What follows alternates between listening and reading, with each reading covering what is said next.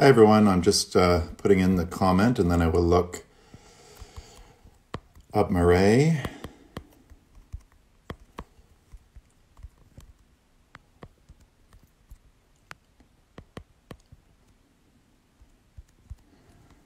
I'll be right there. Is that in there? Getting started in a few minutes. Post.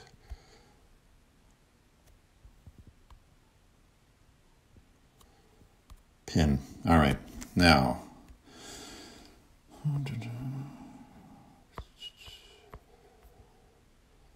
Array. Add.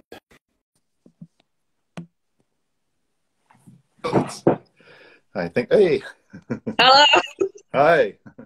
I'm Ray. I'm just trying to set of course I had this all organized before, Oh, technology. and now I'm trying to, yeah. Okay. Hi, Ray. Hello, Jonathan. How are How are you? you? I feel very close to the screen, to be honest. Let me just move that. Okay, well, here we are, my big head. Hi, everyone. I'm Jonathan Shaughnessy, Associate Curator of Contemporary Art at the National Gallery of Canada, and welcome to Houseblend Live, a weekly program on Instagram Live at the National Gallery of Canada's Instagram page, where National Gallery curators speak with our colleagues and about, topics to date that have had to do with our work at the gallery at this time of COVID-19 when we're all working from home. But the ambition was always to also move outside of the gallery. And we're doing that this week for the first time with my invite today, my guest, Mary Egan, who is the curator of contemporary art at the Rooms Museum and Art. What's the Provincial Art Gallery Museum and Archives, I believe. You're right. There we are. And she's going to give a more formal introduction to herself in a minute. But I wanted to start by welcoming everybody and just to let you know that we're usually here at 3 p.m. But exceptionally today we moved the presentation to 2 p.m. because John Acumpha, who we're going to be speaking in part about today, will be part of a panel discussion through, and I'm going to give the link to that at the end of our discussion, Murray, through a talk with Listen Gallery that I'm also looking forward to. So we're going to move on to that after this. So I'll give you the details. And of that, I just wanted to start because I'm in Ottawa, Gatineau. So is the National Gallery of Canada. And so I'm not sure where everybody is out there in the Instagram universe. But for us, that means that we find ourselves on the unceded territories of the Algonquin peoples. And I want to take this moment to acknowledge the keepers of this land since time immemorial, and really what is a beautiful part of this corner of the world. So, and I know, Murray, you and St. John's, I wanted to ask if you had something to do with specific reference to Newfoundland. Yes, we respectfully acknowledge the province of Newfoundland and Labrador as the ancestral homelands of many diverse populations of Indigenous peoples who have contributed to 9,000 years of history, including the Beothuk on the island of Newfoundland. Today, this province is home to diverse populations of Indigenous and other people. We would also like to acknowledge with respect the diverse histories and cultures of the Mi'kmaq, the Innu, and the Inuit. Thank you. And I also wanted to just say a few words that something I did when I gave a tour at the gallery on Saturday, just to acknowledge also the long history of communities, Black histories in Canada that go back to the 17th century in this country and are intimately connected with Canada's colonial history and transatlantic history. And some of the subjects that we'll be getting into today, Murray, through John Acumpha's work. It's a long history. It's one that's entrenched in the history of this country. And it's also one that you don't see very visibly at all in many of the major art and museological institutions in this country. And that would include the one where I work. There is much work to be done in that regard. And I wanted to take the opportunity to, along with the National Gallery, messaging and their thanks to those who have commented in the last few weeks about the gallery's response to recent events. And just to let people know that as curators, we're part of the community. I certainly read many of those comments with, read them and know also some of the individuals and their concerns. So it does fold into dialogues that are ongoing at the gallery. And this is something that didn't start last week, but it certainly has been placed front and center given the current moment. And Mireille, on that, I also wanted to then move in, because I think that what we're going to talk about today has a lot to do with histories that are not seen, or that were, even for the grand majority of, within the history books of Canada, seen to come, are not visible. And that's going to be through both John Acumpher's Vertigo Sea and also an exhibition that you that was curated by Bushra Junaid, that you're going to speak about as well at the Rooms. But before that, I thought that I've known you for some time and had the good fortune to visit St. John's and the Rooms when we were working together on the Mary Pratt exhibition that came to the National Gallery, and your show prior that traveled. So hello to the community in and around St. John's, and also other parts of Newfoundland. So I thought we might start by, could you just give us a bit more, for those who don't know you, a little bit more about your background and how you came to the Rooms and your formation as a curator as well? Well, I'm curator of contemporary art at the Rooms. I've been there about 10 years, as you mentioned, and before that I was a curator at the Confederation Center Art Gallery in PEI. So I'm very much an Atlantic kid, raised in New Brunswick, studied at Mount Allison art history, and then went to Concordia for art history. But basically my job at the Rooms is to tell stories about this place. We're the symbolic institution of this province. We reflect stories of this place back to visitors, to people of this place. And my job is to listen. My job is to listen to what artists are making and stories that are happening, and also to share those through art objects. And yeah, and I think that you and the, we're going to talk about the show you have up now, but you've spent a lot of time also discussing the history of Newfoundland through both modern art and contemporary works. I know you've done a couple of major projects. I think it was a 2-part project. Yes, I did. It was called Future Possible, and it was writing the art history of this province. The term Future Possible is a verb tense that this individual called Andy Jones had for the province, where he believed that we move forward. It's future possible, possibly horrible.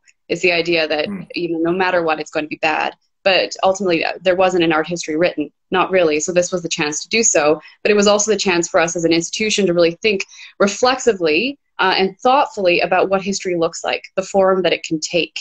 And so we've been bringing in researchers and artists to really look at our collections, because we have the archives, the museum, and the art gallery, as you mentioned, with different ideas of objecthood and histories. We wanted these individuals, these people, to be a part of a larger discussion about what history looks like. And Bushra Junaid was one part of that. Okay. John Acumpher also part of that in a way. Right. Well, yeah. We're gonna get.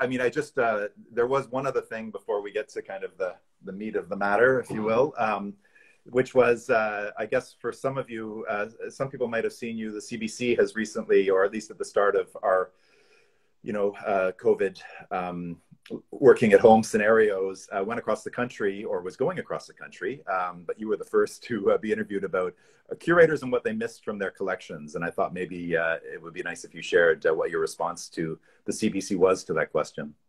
Yeah, there's a benefit to being as far east as you can get. Yeah, so they asked you first. So basically I was looking at our collections under the theme of isolation. And I brought together artists like Rhonda Pelly, who's from St. John's, Ned Pratt is a Newfoundland artist, and then Shivanaya Shuna, to explore those themes. But my cat also showed up a few times. It's kind of the nature of it. But I wanted to basically talk about the isolation that is associated with this province. They consider it to be geographically isolated, but in fact, this province is very much a part of local, national, and international conversations, which is why an artist like Shivani Ashuna was included in that. Yeah, well, and it's there too. It's posted so people can go and have a look. But yeah, Shivani, I mean, when I saw that as well, just thinking about Shivani Ashuna in those discussions, an artist well represented in the National Gallery's collection, but also I think the way that Shivani speaks to particular issues in the North, emphasizing how these are not specific issues to the North or to Canada, but rather global issues that are linked up to broader global histories and colonial histories, empire. I think that this is a nice segue into what we're going to be talking about today. And when we were speaking in the French Pause Café just now, you were saying that really it is a mandate of the rooms to start with the place, but then these histories are tied in both the rooms and how it's placed in Canada, but also more broadly in the world. Oh yeah, it's definitely a telescopic approach. So it's always the keystone is always the local, the stories of this place. But then it is, how Newfoundland again is not isolated. Newfoundland and Labrador are not isolated. We are connected to extended histories of colonialism, of trade, of economics, we're on the ocean. We're connected in that way. So but part of it is what's interesting, and I'm bringing us kind of back to the exhibitions on display, is also how little we know about those histories, and how much work we do have to do in terms of our own collections and our own institutional approaches to those. It's really fascinating. Shall we start then by what we've been talking about over the last year or so or more was your desire on behalf of the rooms to show this work by Jonna Comfra, Vertigo C. It's a 3-channel video installation. I will just move my phone slightly to get an image because I wanted to say a few words just to set up the context for people that may not be as familiar. It's a work that came into the National Gallery's collection a few years ago. It was shown in the 2017 Canadian Biennial. That's just a catalog for this. It was actually shown in Alberta because the Canadian Biennial of that year was in Ottawa in the National Gallery, and then we had an exhibition at the same time at the Art Gallery of Alberta. And then it will be shown in Ottawa at the National Gallery. We're planning hopefully sometime after next March. In the meantime, of course, now it's with you in Newfoundland at the rooms, and just a few images. So it's a 3-channel video installation. I mean, this isn't showing you. You can also Google it, of course, and find out a little bit more. But I wanted to sort of situate just for a few minutes the artist and this work. Sorry, also a really nice image I didn't show, which you can keep in mind as I'm reading and talking, is this one scene of looks like a captain or a navigator overseeing this really what could be part of your corner of the world, right? In the catalog. And it's just to say that Vertigo C was filmed in numerous different sites, but one was off the far, far north coast of Newfoundland on the North Atlantic.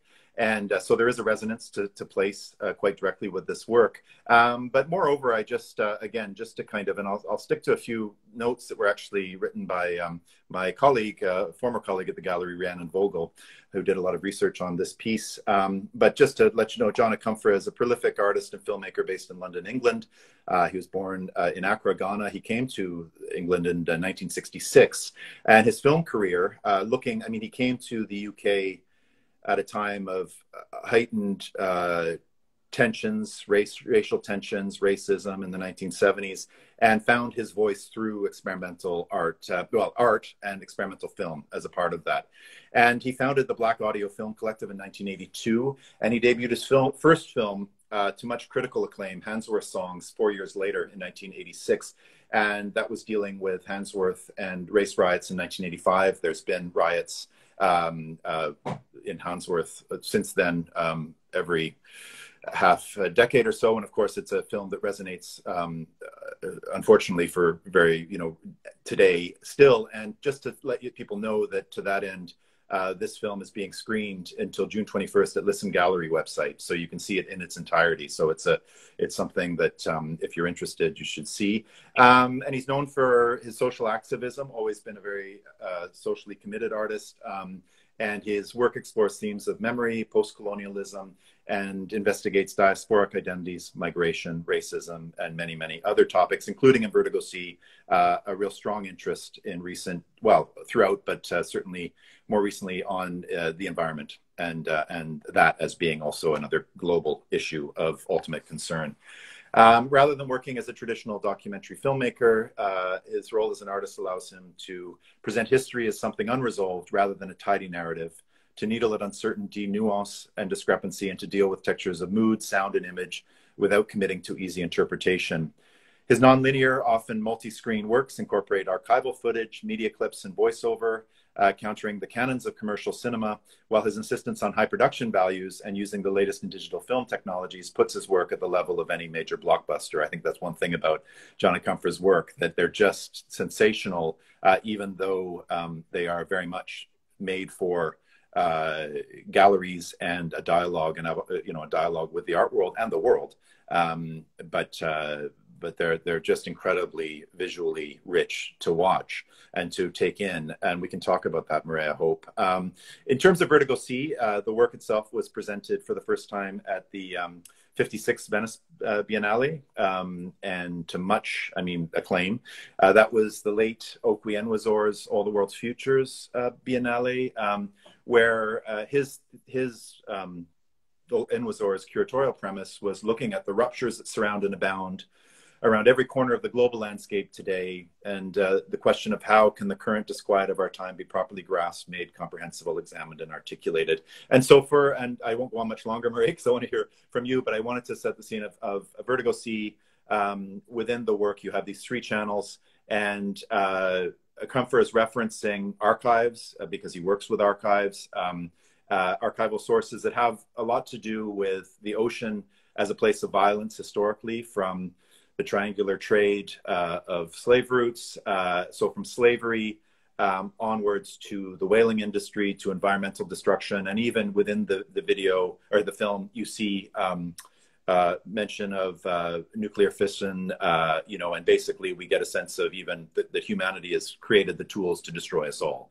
But within that, there are sumptuous and sensual scenes of the ocean being reborn, birds in flight, these kind of vistas that were provided by the BBC natural footage from BBC natural history specials, I think. And so you kind of get this, amalgam of sublime beauty and violence, and it almost becomes, and I'd be curious to know, Maria, what people are, when they encounter it, are thinking, because you get caught up in a beauty and then you see the most horrific scenes. And so within that, I think, that is Vertigo C. And so that's just setting the scene, Marie. And can we just, I don't know if you want to respond just to the work first and foremost, and maybe say why it was so important to bring it to the rooms? It resonates here. You look at that film and the installation and what it describes, what it goes through, not only in terms of the presence of the ocean for us, but also the histories of colonialism, the whaling, sealing, all of these are part of the history and the cultural imagination of this place. And so you walk into that space and you go, yeah, it belongs here. And the response to it is quite, it's such a powerful film. It's such a powerful experience that we actually had to move a Kleenex box into the space, to be frank. Wow. It was, it gets to you. But the response is really interesting in so many ways. Because, not only does, like I say, does it resonate, but this also, people are shocked by the province's connection to the history of slavery within the transatlantic trade. It's to the point that they almost feel embarrassed by that, being a part of how this province might be known. But the film is so effective. It's so generous and thoughtful in terms of how it goes through those various narratives, and which are of course explored in What Carries Us alongside that. Mm-hmm. It's wonderful to have it here. it makes Yeah, and sense. I want to get to what carries us as well very quickly.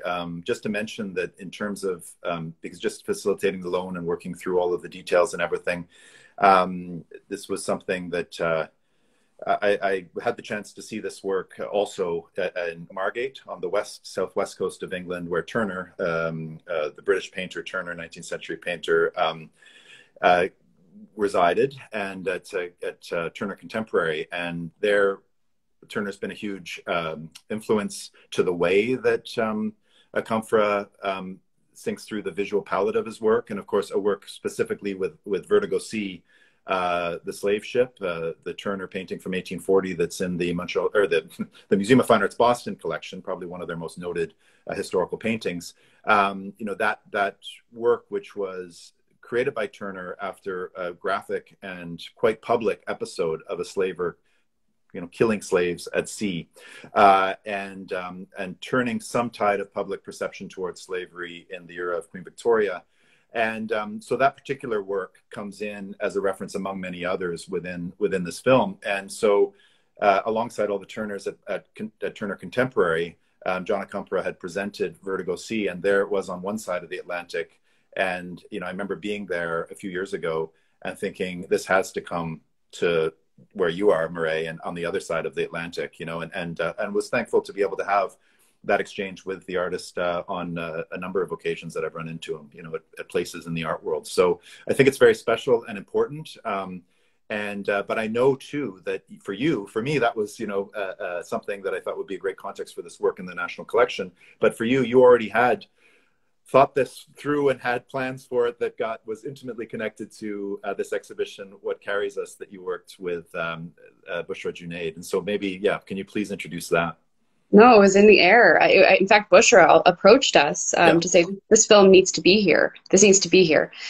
So Bushra Junaid was, born in the Caribbean, raised in Newfoundland, and now lives in Toronto. She's an artist and curator, and she had created an exhibition down at Eastern Edge previously, talking about the transatlantic, the history of Newfoundland and Caribbean relations.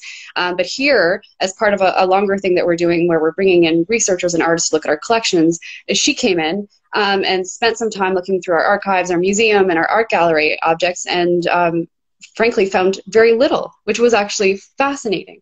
There were so few documents and so few images, so few objects. So this show became What Carries Us, is about that lack of history. It's trying to fill in that gap through an African diasporic perspective as provided by Bushra, and she brings together artists like Sandra Brewster, Shelley Miller, and Camille Turner, as well as the British artist Sonia Boyce, to place them alongside historical objects from the museum collection, the art gallery collection, and the archives. And what she's effectively showing is not only that John Akamfra relates to this place, but also, like I say, that this is just the beginning of uncovering histories of this place that relate to the Afro-Caribbean connection.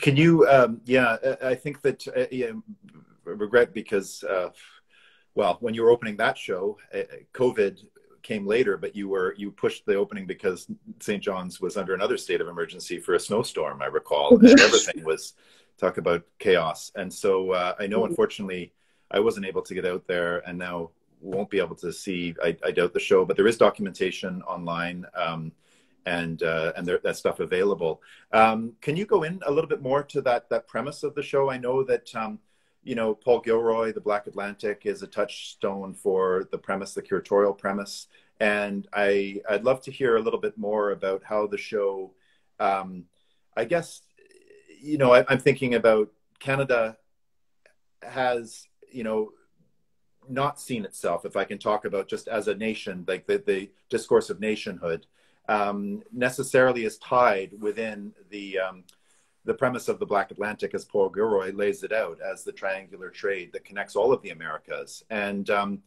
narrative has been a bit different in Canada with relation to slavery, with relation to African peoples who were first here. So I just wondered how Paul Gilroy comes in and to the premise of the show, and if you could speak a little bit more about that. Paul Gilroy, the term the Black Atlantic is part of the title of the exhibition. So what carries us, Newfoundland and Labrador in the Black Atlantic. But what Busher is doing is looking at those connections that exist culturally and in terms of economic exchange between this province and between Europe and the Caribbean and Africa. It's fascinating because things that are so common as part of their history of this place, for instance, the trade of cod or the molasses that was traded for cod as part of this place, is tied to that history. It was low grade cod was sold to the Caribbean to feed slaves and later indentured workers. But also what comes up through this exhibition, and in particular through Camille Turner's work, are records of slave ships that were built here, or records of slaves that came to this province. So this space that Camille Turner has created, this Afronautic Research Lab, is a place where visitors go in and examine that history, or what history exists. And what it is it's showing visitors that we all have to take responsibility for learning this. And it isn't necessarily about feeling poorly about this, but that it is an opportunity to just really consider the responsibility that we have, not only as individuals, but as institutions. Well, I think, yeah. And when you mentioned, and it came up in our French talk as well, that if Busher is looking and finding not a lot to begin with, that this sort of speaks to these institutions in which we work, and the histories that have been visible. I mean, the histories that are there, things that have been kept, things that have been deemed worth keeping. This is part of the story of what needs to be unpacked now, and what we're thinking about and what needs to go on critically, and also what can I think a lot about some of the works in the National Gallery's collection that represent Canadian art history, but how have we looked at them? Whether it's a scene of a merchant ship docking, or if it's and have we sort of looked at what the major histories, what are the histories going on around these objects, even if because they speak to, in some cases, the erasure of voices, so I think that as a theme is important, and certainly important right now and always. There was an object in the show that is something also I realize there's very little known about it, but it was by a person called W.H., and I know that's something that was central to the exhibition. Yes, it's the introduction to the exhibition. I'll show you an image. Okay. So these are the items. Okay. These were the objects found at a burial site in Labrador. They were buried there in the 1800s, and they were later discovered, based on archaeological evidence, to be the clothing of a young Black man. We don't know very much beyond that. It's an amazing find in the museum collection, but the clothes are of fine quality. WH is scraped into the bottom of the shoe and into a knife handle. And like I say, beyond that, we don't know much, except for he was buried with care. He wasn't buried at sea.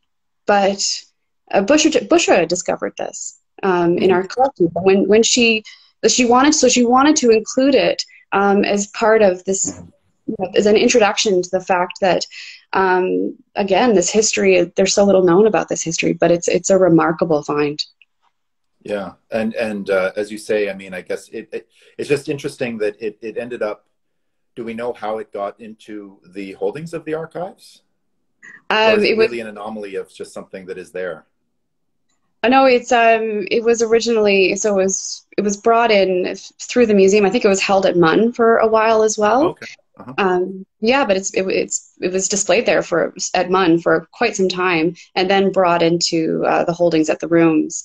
But again, it takes people like Busher Junaid, it takes others to really. It's wonderful when this happens, when someone comes in and finds objects that have been there for so long, and then really brings them into the discussion. And the response to these objects has been amazing. I really hope it sparks extended research and discussions about this history and about this individual. It sounds like with this exhibition, it's the first of what could be a number of shows I don't know if that's, I presumably, did you feel too that it was the start of, the start of a conversation, and, you can only say so much in one exhibition ever, or in one. Oh yeah. Yeah. And I Yeah. should say, because we're coming up, we wanted to talk for about a half an hour.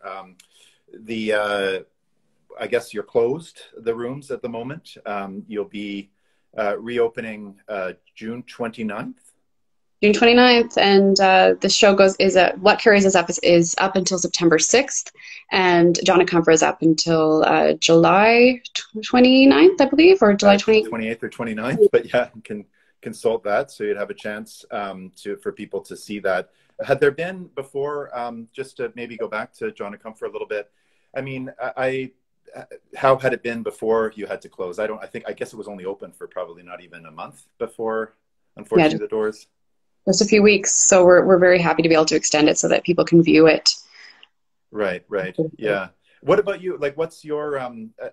We were talking a little bit about the content in that work, and some of the ways it engages with multiple narratives, with memory, with history. There's also these scenes where it's just sort of as though it were a shipwreck or something, just furniture and things strewn on, on the coast. And I don't know, I'm curious about your reading of the work a little bit more, like in terms of your responses now, because you've seen it more recently than me in a way, because you've had that chance, and I'm jealous. I've watched it repeatedly too. It's it's so powerful. And for me, it's interesting because there's no linear narrative to it. That it is the past and the present are alongside each other, and these really beautiful juxtapositions that occur with someone standing on the shore, a polar bear being murdered, a man sitting alone talking to himself, a clock ticking.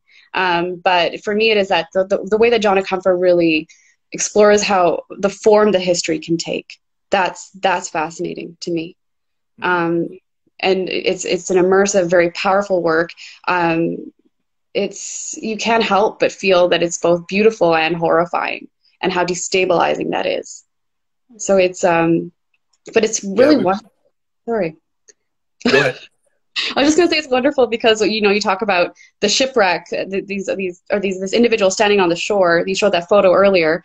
All those objects are again in What Carries Us. So, Oh, okay. Yeah, it's beautiful. Yeah, it sounds like programming-wise that it really is, and in a way, again, thinking about the dialogue, and I know, what you can do in a gallery situation between artists that, and also, when I think back of the premise too of the Black Atlantic, at least in Paul Gilroy's kind of, because that's a text that's going back a few decades now, right? It's been very influential, but the idea there was him breaking, at the time trying to break through an idea of just African diasporic identity being rooted in one particular nation where someone might find themselves, and loosening that up to a global reading. And I think because, in revisiting that work, thinking about how that work could be done from a perspective of Canada, you could almost take that thesis and then say, well, hold on a second, like, how does that work here? And it sounds like that's where you're getting to and what you're doing.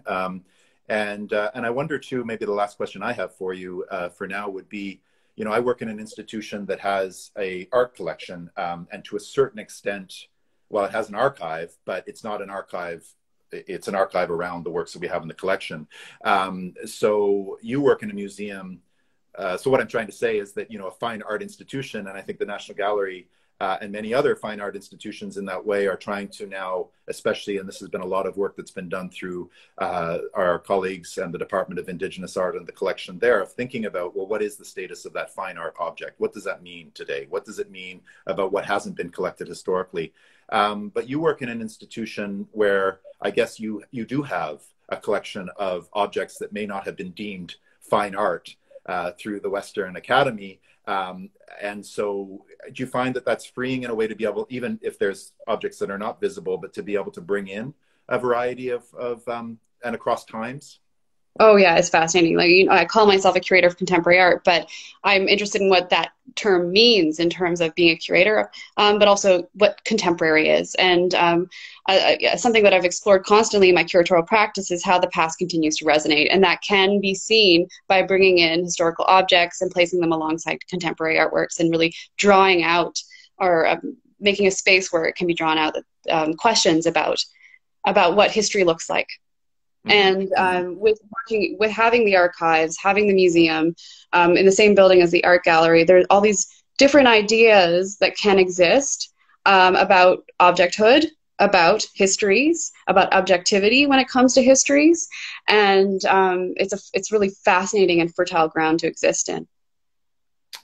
Yes. Well, I know the work you've been doing. I think and I look forward to all the work that is yet to come. And I think maybe there's questions if anybody has a question or two. The one thing I might ask, which relates to something that has been said, is how is the work, I guess, even some of the themes in John Acumpha addressed through the panel text and stuff? Are you quite specific about the histories that it points to and Canada or Newfoundland's place within it? Yes, we are. Well, Bushra is, and she did a wonderful job of really contextualizing John Acumpha and also the works throughout her exhibition. But she starts with the personal, which is I really, really loved. She talks about her connection to this province, what it was like for her to grow up here, and why it is important for her to really uncover this history.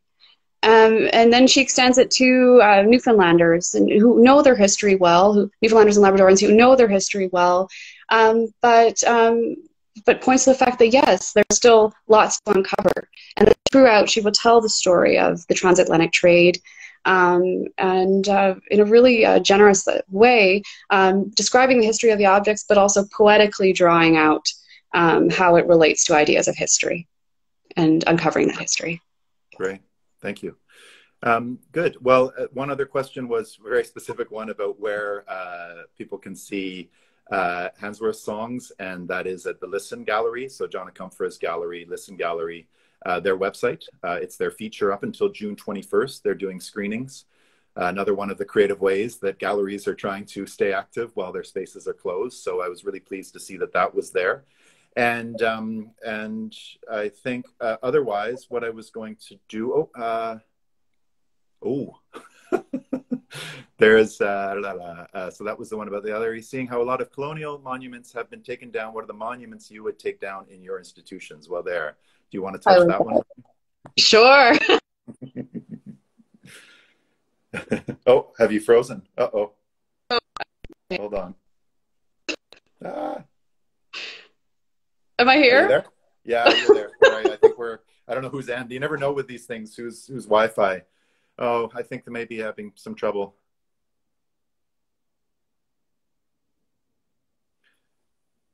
Oh no, Murray.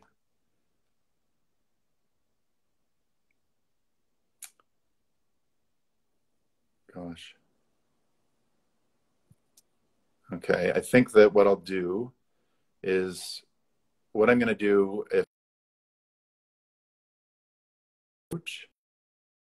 and if you're still there, can people still hear me? I don't know if it's frozen. Maybe just give me a thumbs up or something. Okay. Yeah, that's a really good question. And I mean, there's so much that in the historical collection of the National Gallery we could talk about. Oh, and there's Murray. And I think it's, one second, let me just find her.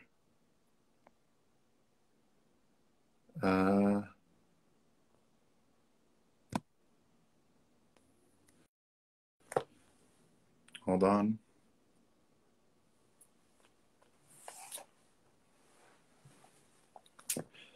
Murray, are you coming back? What I was going to do was also mention, and I will get to the question, but oh, there you are. Hi, sorry. Just I was that, but also, well, at the end, I'm going to post the talk that John Acumpha is doing and the link to that at 3 o'clock. But yeah, this question of, yeah, I'm trying to think about it because, of course, I don't work also in the historical. I'm in contemporary art, and so I think that this is a question that at the National Gallery, I think that it is being looked at. I mean, how do we look at these objects? I mean, I can't think of a monument as such, like there's the statue of Champlain behind the gallery, which could come up as a topic of conversation, but that's not the galleries. That's a national monument in Ottawa. In terms of the gallery itself, we have a collection on the walls. And I think what I was trying to say earlier was that the way I've been thinking is that, there are objects, for example, Marie, we talked about this a little bit, a tradition of view paintings, as they've been called, that, are part of Canadian art history. I don't think that any are so, that they're sort of a genre which maybe aren't the best known. But these are paintings that were quite in the market in the 18th century and onwards for laying out land and land surveying. And, you see these on the side walls of the gallery. And of course, now at the National Gallery with Indigenous artworks throughout in the dialogue. But then coming upon these, I've been thinking a lot about how are we articulating those particular paintings. And again, this is, just conversations I have with my colleagues in historical Canadian art. And are these being looked at as, a part of Canadian art history that are interesting paintings of a landscape back then? Or are they seen as, part of a colonial archive of documents that were about land surveying, about seeing, what land was being appropriated, excommunicated, taken over, and built upon. And so I think those are, I would say, quite loaded documents, even if they are not put out that way, that could be engaged in ways that I think elucidate some of these concerns right now. Marie, did you have a chance to? Oh, no, I agree with you. And I did like how the question put monuments in quotation marks, because I think, it's really describing these objects as some part of a symbolic history. And so when I think about monuments, I also think about, the very forms of how our institutions operate. So you said it perfectly. Like, how do we approach those objects? How do we frame them?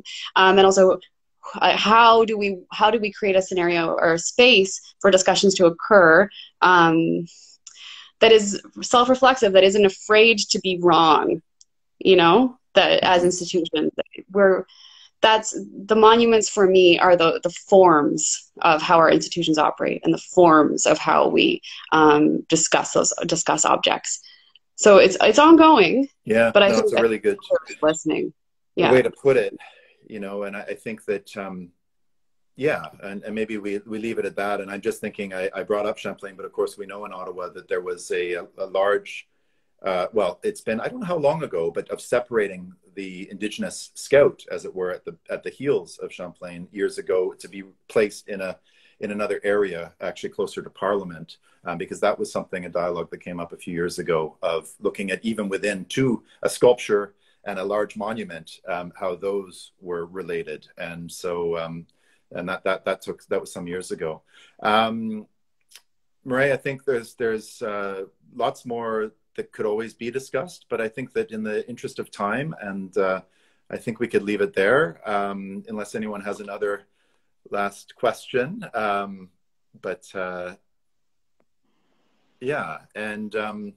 I think that's it. Well, Marie, thank you for being a part of House Blend this week. And I really do. Thanks for taking on this invitation. And let's keep chatting. And for everyone else, we are continuing to put together the program. So please stay tuned for next week. We should be announcing very soon what we will be speaking about and with whom. And until then, please have a great week, and we'll see each other then. So, Marie, what I'll do is I'll say goodbye to you, and then I will just post the information on where Jonathan Comfort will be speaking in about 20 minutes. Okay. Perfect. Thanks, you, Jonathan. Marie. Okay, bye-bye. Bye. Okay, and so I'll just, as promised, go over to... Yeah, so I don't know. It's interrupted by comments but at least then if you want to take a screenshot, it's Listen Gallery, and it's on Zoom, but this should give you enough clues to be able to find it. And I don't think there's a registration. It's just simply you click and watch. Okay, so thanks again, everyone. And we hope to welcome you back in person to the gallery soon. And in the meantime, we'll see you in formats like this. Okay, bye-bye.